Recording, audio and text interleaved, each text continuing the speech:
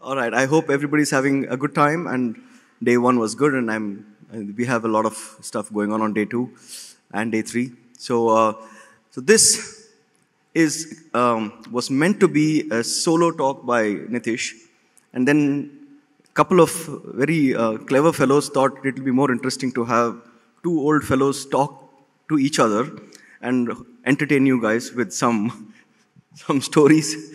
Uh-huh. Just to clarify, one young fellow and one old fellow. Yeah. So we're just going to have a chat about. You want to go first? Yeah, sure, Rajesh. So I think starting with IGDC itself, right?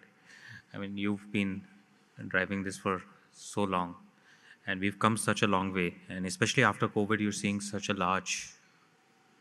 At least this is. I didn't. I wasn't here last year, but I'm here this year. Seeing so many young developers and so much energy. How does it feel? What's your perspective of how things have panned out? What's the future?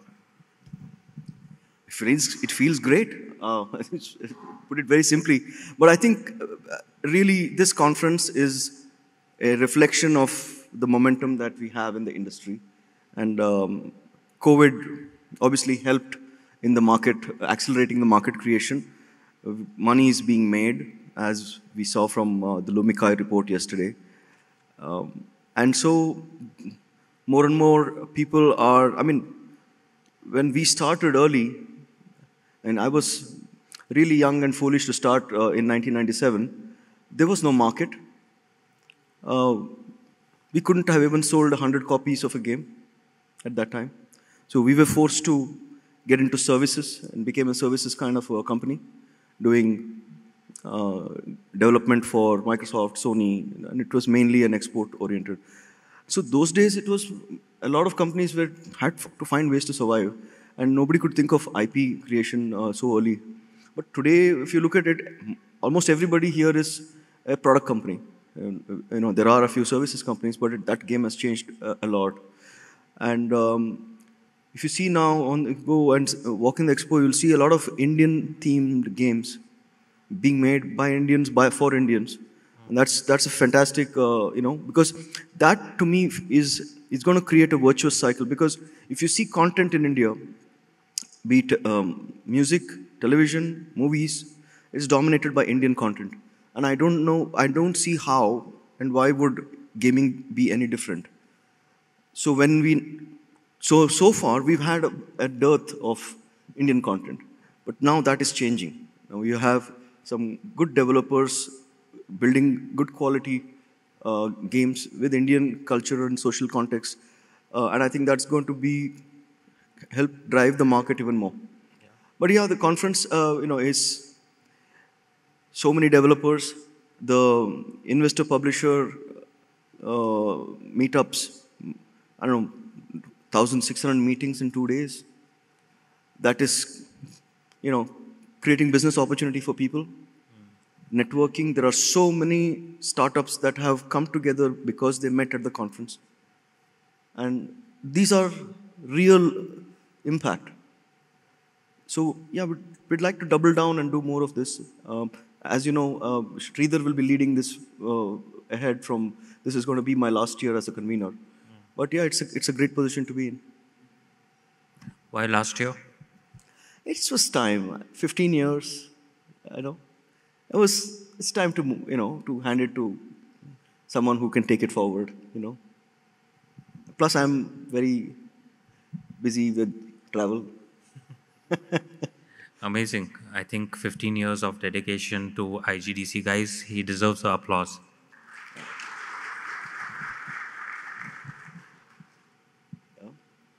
So, so from your perspective, you've been around. I don't know. When did you start? I started in '97. You was not too long. If I tell when I started, everyone will know my age. Uh, you know, I can go as back as possible, yeah. So just, I see a lot of young developers here, and I'll give a little bit of my background.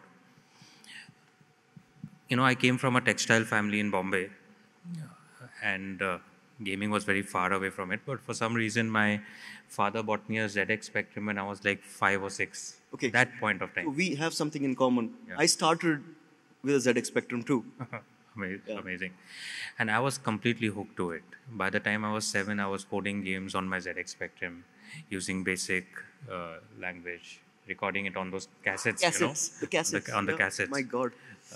And that really became my passion, my life. There was no concept of screen time, so my parents didn't care. I was hooked to it all the time. And that's really what stoked my passion in gaming. Now I'm 43, so 37 years back, 36 years back. Wow. Yeah. And thereafter, I was studying in Mumbai. Uh, I was seeing the internet boom happen in the mid to late 90s. And I just felt that gaming would become large in India someday. So, as a young entrepreneur, which, uh, a dream in the heart, uh, I said, let's start a gaming company. This was like 98, 99. So you started 2 years Yeah. later, and I think Vishal started around the same. Around that time, same time. Same time. India Games, yeah. So we started that time, but didn't realize maybe starting at least a decade too early. Right? It really didn't exist. Gaming Yeah, devices, data, payment systems, Yep. really nothing existed. But yeah, it's been a long journey. We've had our ups and downs. The early years were tough, Yep. especially from, I would say, the post the dot-com crash, 2000 to 2005 or so. Yep. Then we got breakthrough into the telco business where we started monetizing. Learned a lot of lessons from 2000 to 2003, 2004. My mom always wanted me to do an MBA in the US. I never did it because I started my company in college and could never get out. But now I always tell my mom, that I did a more expensive and more enriching MBA. Correct. Sitting right here in Mumbai in those early years, Yes. struggling. I right? mean, I think when you look at the ecosystem now, I wish I was 25 now, Yeah. because there are 67 investors, publishers at this event. yeah. When I started, there were 2 VCs in India. That's it, and they had just come in. Yeah. And that the idea. I mean, I built my business by taking bank loans, Yeah. and God knows how many times we almost died. And so when you see this ecosystem now, it's really nice because you have so much access to information. You have a conference like this. You have access to. I mean, even though there is a so-called funding winter, I don't see any good team that is not getting funded. Yeah. A good team with a good idea is getting funded. Yeah, no, the landscape has changed. I mean, early 2000s was not an easy landscape. Yeah. I mean, and today it looks like, Nazara's India's only listed gaming company, etc. But we've been through really tough times in the early 2000s. I remember a time where I actually sold office computers to pay salaries, Yes. right? So we've kind of been there, done that. I had my ancestral home as a given as a guarantee Yeah, to get working capital facilities from the bank, and we almost died. And if we had, we would have had to sell that house. correct. Right. But I think for any entrepreneur, right, and a lot of entrepreneurs and developers here, I think some of this struggle is very helpful in the sense the earlier you struggle, the more you learn and the lesser mistakes you'll make in the future, right? So I think it's very good. And the second time is in your deepest despair or the darkest times, you should dare to dream. And I'll share an anecdote. I remember 2004, this 2003 Nokia Series 60 Java phone that just started coming. And we had started making cricket games on that in 2003. And the only way to monetize was to partner with this telcos, Airtel, etc. That's right. Yeah. But Nazara was an unknown company. Nobody had heard of it. Airtel would not even offer me a meeting. And we had very little capital. One day sitting in my office, in my dad's office actually, I thought, I really need to get this Airtel to work with me. How can I do it?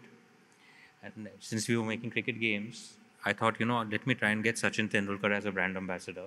Let me make a game around him. And Sachin used to be the brand ambassador of Airtel in those days. Yes. I said, then Airtel will have to work with me if I make a game around Sachin. And it actually happened, in about 6 months. How did that happen? So I went to Sachin's, the Voltel was his agent. I went to their site, wrote them an email, After some time, they got in touch with me. One day, this was before the World Cup in 2004, I found myself sitting in Sachin's house. I was 23, 24 that time. So, of course, after that fanboy moment, right? Sachin was God for all of us, Of course. especially in 2000, Of course. the He early was at 2000s. he was at his peak then. Yeah, he was at his peak. So I kind of met him at his house, and after the discussion, I'd actually taken a demo with him playing in the game, so he liked that. And then he told me, his fees in those years used to be $1 million a year, the endorsement fee. So he said, I love your concept. You sign up, pay $1 million to my agent, and let's get going. I had gone with a budget of $10,000. Of 4-5 lakh rupees I'll give it. थोड़ा ज़्यादा हो गया. So we shook hands at $30,000. So, That is great. so that was a big breakthrough because after that I called up Airtel and said, I'm going to, that time it was not Vodafone, it was Max Touch or. But I remember that time because I'd not really heard so much about you guys until that happened. Then everybody's like, Nazara got Sachin Tendulkar. Yeah, it gave us a lot of credibility, and we had a different fallout also. So, like he was saying, getting funding was not easy at that point of time. I was also young and inexperienced, but because of the Sachin deal, I was featured on Young Turks on CNBC. Young Turks had just started. Yeah, Shireen Ban. And the next morning when I walked into my office, I had a post-it note on my table saying there was a call from Sandeep Singhal at Westbridge Capital. And I called him back and he said, I saw your interview yesterday night. I'd love to meet you. And 6 months after that, I raised my first round, which was $1.5 million. But it was a big amount that time. For that time? For sure. It was a big amount and gave us that lease of life to continue, progressing. Yeah. So I think the point I was trying to say from this anecdote is even when things are tough, dare to dream because you never know what can happen. Yeah, I think we have a lot of learnings over the years. But if I look back, there are times when I look back now, I say I should have let go of maybe an initiative or a game by being a little more objective rather than hanging on to it. And I think that's a very important quality to develop as an entrepreneur, to know that when to let go and say, okay, this is not working, let's move on. And I think if I had taken some of those decisions, I would have saved a lot of time, money, energy, and done something else with that time, money, and energy. I think a lot of us get very married to our ideas. मेरा game है ये चलेगा ये मस्त है But Rajesh, I have a slightly counter view there. While I agree with you, specific product, but from 97, 98 when I was doing gaming to 2007, 2008 is a long time. Yeah. 10, 12 years where we could hardly make any good money, and we largely struggled, right? And many times a lot of people told me, boss, what are you wasting your entire youth in gaming? Many times I felt maybe I should, it's high time, I would give myself 1 year more, saying, boss, if 1 year something happens, I'll do, otherwise I'll do something else. But sticking around for those 10, 12 years is making me sit here today. Otherwise, Correct. It wouldn't have ever happened, right? Correct. So, yeah, if you have a passion, sometimes you have to persevere also. I mean, for us, we pivoted to services because there was no, we kept doing products. Monetize, yeah. But we realized that to pay salaries and to keep the place going, we needed, and also we thought that was a good way to learn from the industry as well. Because in the process of doing services, you also learn a lot. So we did a lot of, it was hard, right? In the beginning, nobody knew India as a market. So if you are now in San Francisco at GDC in the year 99, 2000, and you're saying I'm a developer from India, they're saying, really? You guys don't play any games. We don't sell any games in India, and you claim to be. And I'm like, with my laptop showing my demo, running behind people. It was very hard in the beginning, but Yeah, but I think the fast forward to today, the beauty is, all of you guys have such a massive opportunity because India has become a large gaming market. You have an opportunity to build for India. You have an opportunity to build for the world. as I've been saying, I think there's a large opportunity in Make in India, and I'm very hopeful that our government will also support that very strongly. I think Rajesh, we all of us will also interact and push that a lot. Yep. I think Make in India is a big opportunity. You've got see everyone's got a perfect gaming device, right? A 5,000 rupee Android phone doubles down as a fantastic gaming device. Hundreds of millions of people have it. India has the lowest data costs, fantastic digital payments now, a lot of young entrepreneurs. So you have age by your side, you have markets by your side, you have investors by your side. You have so much risk capital that you have to think. It's like how do you replicate what Nazara did in 20 years in 2 years, 3 years, right? For I think sure. that's where the opportunity today is. And I think that's possible. Yeah, Because you should learn from the mistakes we've made and the what has worked, what has not worked. yeah, And these are the platforms like this conference where you can just walk up to people, talk. I used to, when in the early years of the conference, and I just said this in the earlier session as well, we focused a lot on sharing failures more than the successes. right. Because if you could share a failure of a product or a project or whatever, Others can learn from. others can maybe they were about to do the same thing and they say, "Arey yaar, let's not do this." Correct. And I think that's very important. But tell me, last 5 years, it's been a fantastic journey from being a vast company to where you are now. Tell us some things that went right, some things that went wrong. Look, in our journey of 2 decades, we've pivoted many times. I think if there's one thing you ask me what Nazara has been able to do successfully is to pivot when it's required. And sometimes pivots are the toughest, right? Yep. It's not easy. When I look back, I say, boss, how did we do it? Yep. It seems impossible. But I think being flexible and maybe to that extent what you were saying in terms of letting go what you're holding Yes. and evolving Yes. is very important. And last 5 6 years 7 years we've really done a strong pivot Yes. into many other businesses where we wanted to operate. Yep. We did our IPO. We attempted the IPO in 2018 when it failed for multiple reasons. We re-attempted it in 2020 right in the middle of COVID actually, and went on to make it successful. Yep. So I think it's been a very interesting 5 years. Also, the market has grown. We've had the support of now very good investors. We had So, yeah. are there any war stories to share on raising money, run-ins with investors? I mean, there are many times. I mean, many of you would have heard of Mr. Rakesh Jhunjhunwala, Yes. one of the big bull of Sadly, India, he has one of passed our away, but strongest backers since 2018. And there are many times I've been thrown out of his conference room for many reasons, I see. including those related to real money gaming, not being aggressive enough on real money gaming. So yeah, there are a lot of interesting stories, but largely I think, at least from investors, what I have seen, I have interacted very closely with Sandeep Singhal at Westbridge, all the way from 2005 to 2018-19 when they exited, Mr. Jhunjhunwala, and many others. What I have generally found is that if you have genuine positive intent towards your business and positive effort towards your business, investors understand that and are generally very patient, right? If one of these things fail, then you will get into those run-ins with investors. I mean, I think My experience, everybody has a different having story the to right share. investor is super critical. Yeah. I understand that a lot of times people may not have the choice, and there may be a temptation to just take whatever money is coming, but it can invariably, such a decision can just come back to bite you. Yeah. You know, I remember in 2007 we were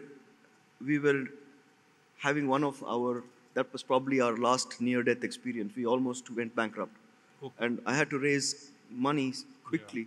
Yeah. And it's very, you can't raise money when you're down and No, out, right? yeah. But and then somebody introduced me to a real estate conglomerate. They got somehow interested. They took a decision that saved the company, but they didn't know the business at all, and very quickly it started going south.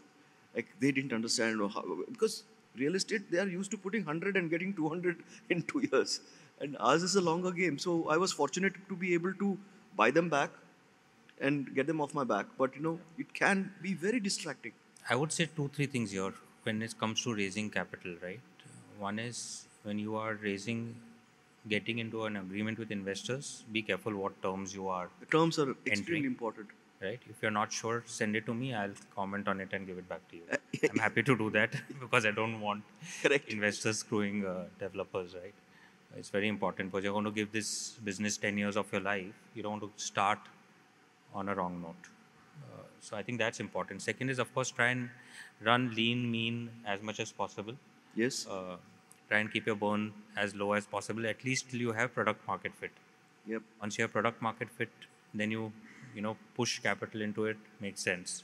But before that, be as lean and mean and frugal as you can, because like Rajesh said, when you need the money Yeah. and you try to raise capital, it's always difficult. I Right? If I you're think independent and you're raising capital for growth, it's much easier. that year, I think I must have met everybody, but it was when you're down and out, you're not interesting. Yeah. Related matter, I would say, is focus on core product KPIs and not vanity metrics. Many times you may push towards vanity metrics because the investors want to see that, right? Can you expand on that? Because I think it's an important point. I mean, for me, vanity metrics, I learned this lesson in the .com days, right? The only metric that time was eyeballs Correct. and page views, right? Correct. That's the only number that would get talked about. Correct. The minute the .com crash happened, everything disappeared into thin air, including the investors. So I think focusing on real metrics in our context, I would say, in the context of mobile gaming, for example, or games in general. For me, if a developer comes to me and says, I have 100,000 downloads of a game, that's a relatively vanity metric. Correct. Absolutely. Right? If if a developer comes to me and says, my game has this retention, it has these KPIs, it will immediately get my attention, right? So I think focusing on real versus vanity metrics. The earlier you and your team do that, it is going to be very helpful. Okay, I think we should open up for questions. Yeah. Unless we have anything else to cover. No, sure. Maybe a couple of anecdotes I can share Yeah. on some messages that I want to send out. I think one is, in my career, I have seen that everything starts and ends by being very positive here. Yes. Right? I think the power of positivity is a superpower that all of us have in us, but sometimes get distracted. I'll give you a small example. One of my mentors was my favorite actor, the yesteryear hero Shami Kapoor. Right? And I got the opportunity to spend a lot of quality time. How, why, and all is a long story. I will not get into that. In his later years, in his 70s, he had dialysis. He used to go to Breach Candy Hospital thrice a week.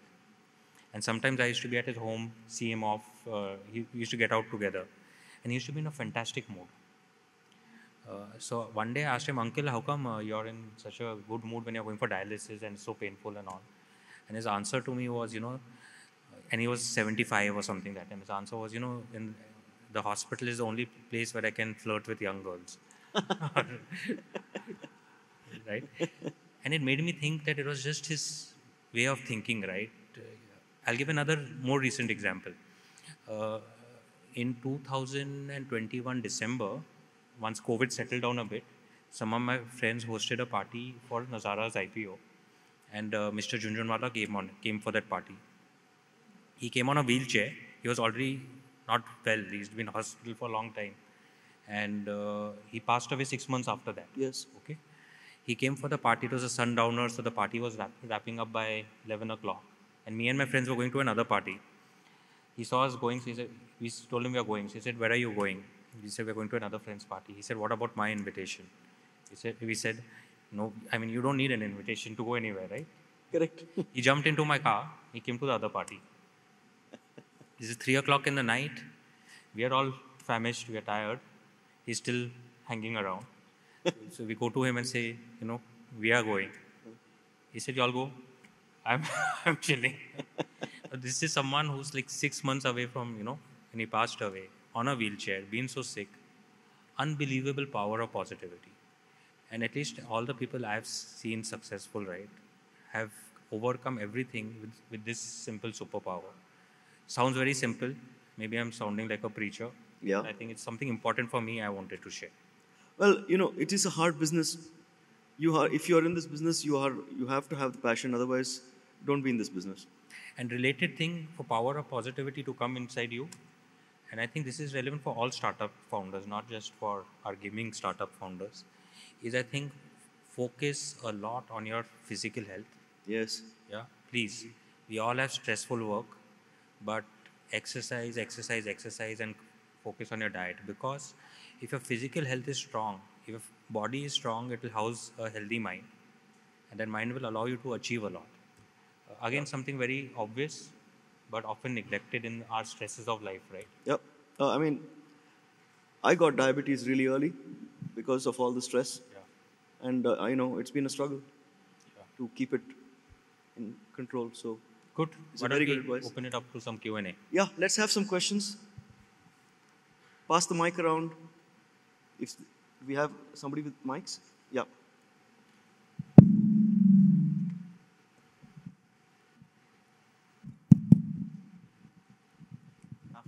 Hi, sir. Okay. Like my company is currently into service industry. Do you think in this current trend, it is okay to stick with the service industry, or should we create our own product? Can you ask without the mic? It's just echoing. He's in the services industry. He's saying, given the current trends, should I be in services or should I be into products? Look, I think eventually you should be into products, right? I think the massive value creation is going to come in the product space and not services. My personal opinion. I may be wrong, right? If the services helps you monetize revenues, you can have a product line starting off separately. That may be a hybrid model, may be a good way to work. But maximum value creation will happen on the product side. So, for example, at Nazara, we are not doing any services. Okay, I can answer that question because I run a services company and we had product aspirations that ran side by side. We were into services because at that point there was nothing else to do. We had to find a way to survive. But doing services for 8, 10, 12 years, your company culture, its mindset, becomes very different. And then doing products becomes very difficult. And we realized that you cannot run products and services side by side. It sounds like a great idea. One is earning money and it's allowing you, but it's two different things. And the kind of people you need, the kind of mindset you need, the kind of cadence that you have to, it's very different. In services, somebody else is telling you what to do and you're doing it. It's all about reliable servicing, time, money, management. Product is a whole different ballgame. And there'll always be a fight. We have a key resource. Should he be doing services or products? If you put him on services, he's billing. If he's on the product team, he's not billing. All these conflicts, dilemmas will be there. You know what I'm talking about. It's happening. So, if you can help it, ultimately it's your choice. There are many people who are running very successful services companies. But as he rightly said, you can get a 2 times revenue multiple as an exit. That's pretty much it, right?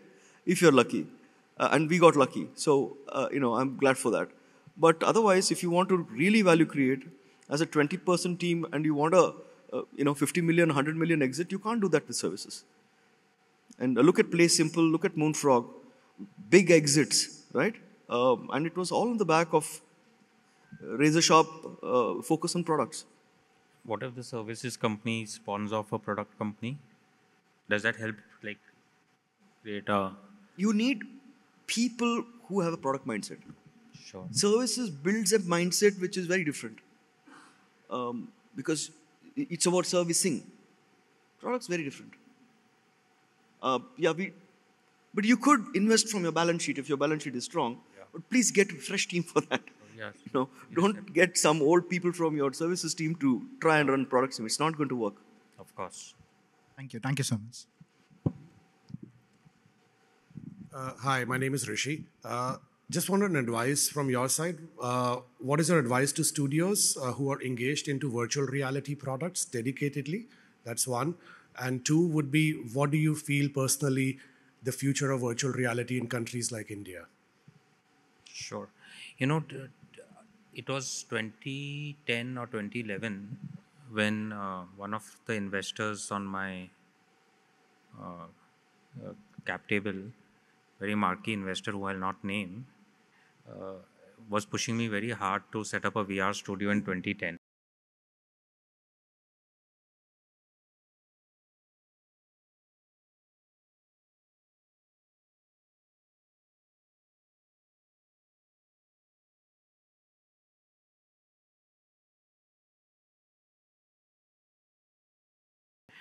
So we didn't do it that time. That said, in recent times, at least personally, I've been increasingly become bullish on VR. I've been playing a lot on the Quest Pro 2, Quest Pro or whatever Yeah. at my home. In fact, these days I'm playing a virtual table tennis game, which is quite fascinating. And I think the experience, in my view, is already there. Right? I can play this table tennis game with people from all over the world, and the physics is fantastic. It's just as good as you're playing real table tennis.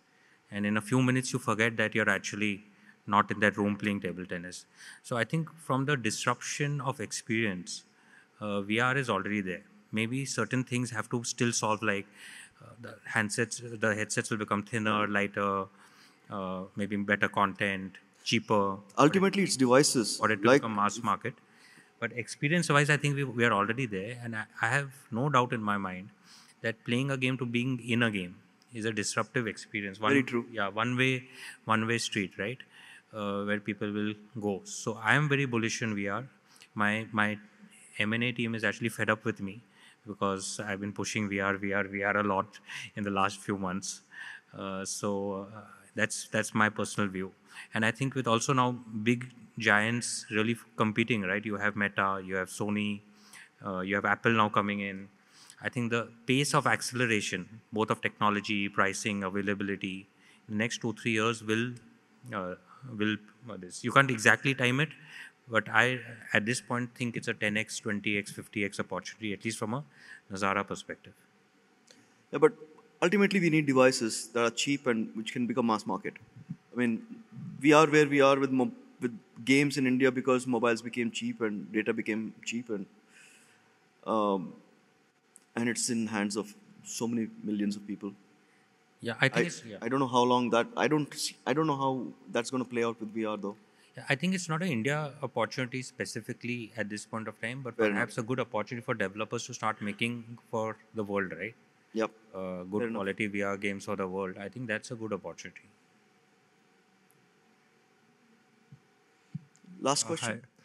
My question is also on the VR industry, actually. I was going to ask the same question, but as a follow up on the what you said, like you said, there's a 10, 20x opportunity, and right now the market is very small. Uh, so, do you suggest like we should focus more towards VC kind of investment or focus on publishers? Because right now there are very less amount of publishers who are actually investing in VR gaming. And for investors also, it's very new. But since it's a long-term bet, what do you suggest would be the right investment strategy? You heard this question? Look, publisher, you have to have a good. I mean, publisher is a good route, except most of those publishing opportunities will not be in India right now. They will be, so you have to have access to those publishers, which means you have to be at the right platforms like GDC and pack your bags and travel around.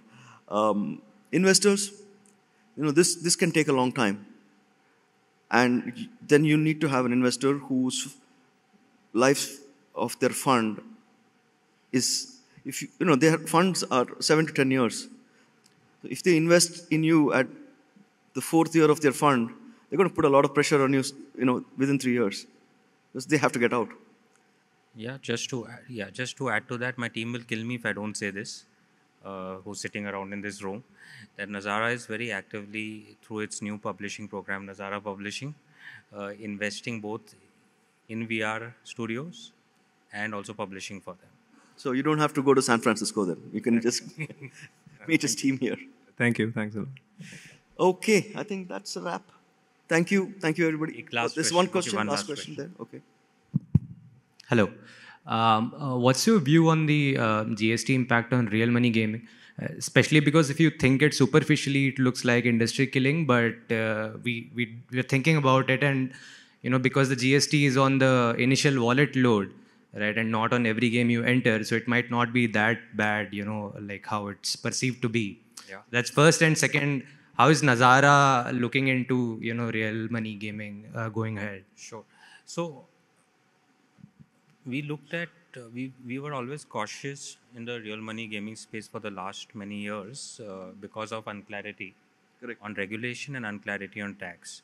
And the last 3 years have got hammered so badly by investors that why we are so Conservative, passive or yeah. conservative, right, on this whole topic. But maybe we are just a conservative company. That's what we are. I think the outcome of the GST was not as the industry was anticipating. Correct. So it was a big surprise. But as you are saying, GST on deposit is definitely much better than GST on entry fee. It's somewhat like being shot in the leg versus being shot in the head, right? It's going to be very painful, but you will survive and hopefully be able to run again versus being dead. So I think that's where the industry is. It's currently being reset. From the Nazara perspective, we are actually now actively looking at that segment far more positively.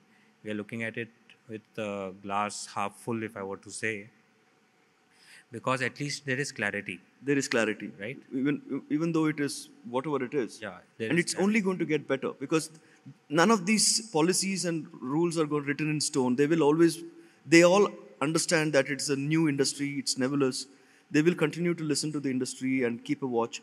Yeah. These things will evolve. Yeah. And I'm very supportive of building a strong, responsible gaming platforms in India by Indians, rather than having all our players go to all these companies outside of India, underground, no responsibility, nothing, right? Correct. No tax. You have RMG companies outside of India now running ads on Google and Facebook saying, play with us, no GST, right? Yeah. So I mean, in a way, I know, I've had far limited interaction. I'm sure Nitish and some of the industry bodies have worked very closely with the government.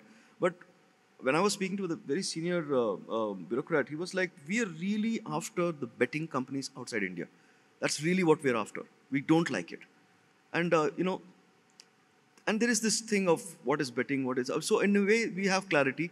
I know it's early days. It's just kicked in 1st of October. We will know the real impact in the next couple of quarters. But bear in mind that it's about 50% of overall industry. There is another 50% which is pure games, and that is growing at a CAGR of 40+%, as we know from the Lumika report yesterday. So I think this will be a blip. Things are not going to slow down. Okay. Thank you, everyone. Thank Good you, luck. everybody.